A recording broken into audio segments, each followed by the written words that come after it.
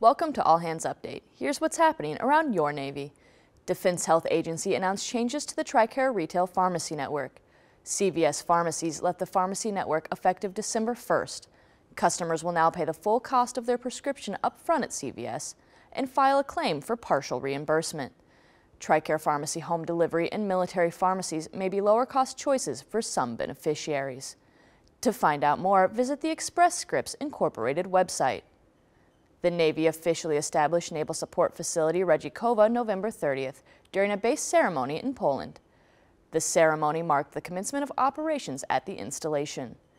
The support facility will help provide security to the Aegis Ashore Missile Defense System Poland.